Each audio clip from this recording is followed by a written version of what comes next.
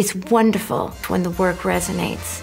It's beyond what you expect. Clang, clang, clang with the trolley. Mama, please don't go to sleep now. No, there's the other one. Sing, sing, sing with my heartstrings. From the moment I saw him, I fell.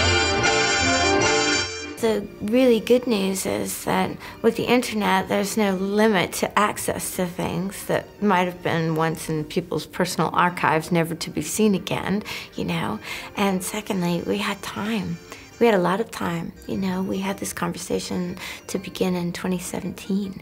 So I had all that time until 2018 when we began to film and do pre-production in early January to read and collect things. And what a job, right? Yeah. Here's your job. You go read all these biographies and go to your vocal classes, and, you know, it was wonderful. Somewhere over the rainbow, way up high. Yeah, we went to a couple of iconic studios when David Livingstone, the producer, first called me, and I was asking him whether he was out of his mind. He said, just come to London and we'll just talk. We'll talk and we'll try some things. We'll take some pictures, we'll put some makeup on, and we'll try some songs, you know. We'll go to Abbey Road and we'll just try some songs. And I thought, yeah, we'll just go to Abbey Road and try some songs. Yeah, I was on the next plane. To be home for your mommy to put you to bed. Yes, I was very nervous. But I was nervous from the moment that I'd, you know, read the script to imagine performing those scenes. I've never done anything like that.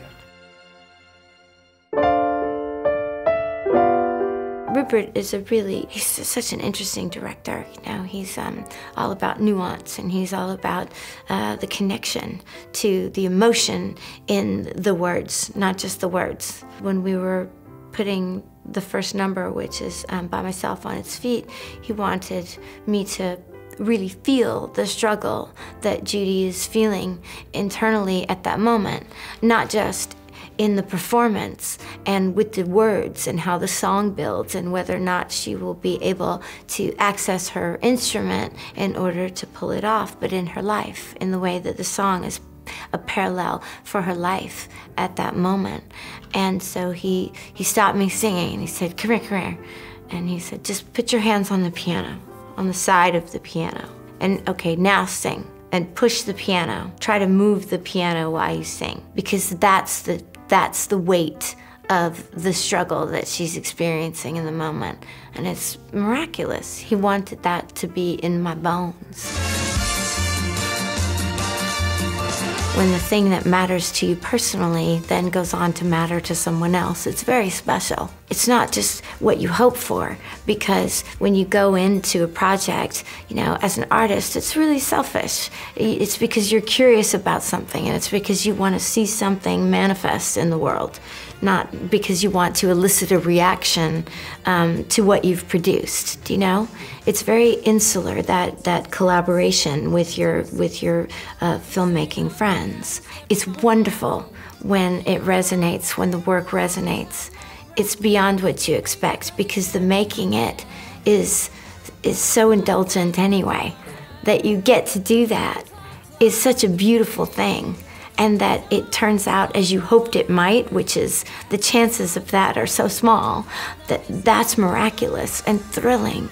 And then when people respond to it in that way, and they're moved by it in the same way that the material and the experience moves you personally, it's overwhelming.